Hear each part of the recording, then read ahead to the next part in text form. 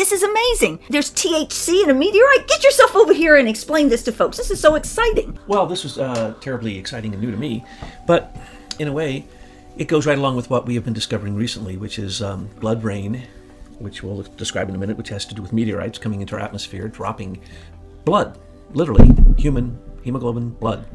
And also galactose, which we have pointed out before, some say was the basis of DNA being inoculated or put into the earth. So some would say blood comes from meteorites, that our milk or DNA are the highest form of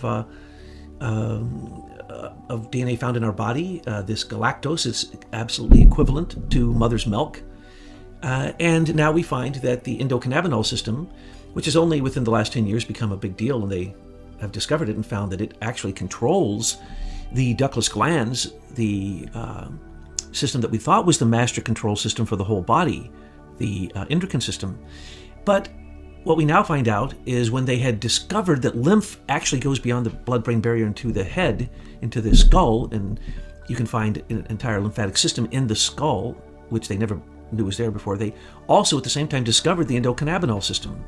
Now the endocannabinol system is an ancient system that no one understands yet, but they are finding out that the things that stimulate it, CBD1, CBD2, and a variety of other CBN, CBG, and ARG and all these other things that come from hemp and from cannabis, the two oldest cultivated plants on the face of the earth.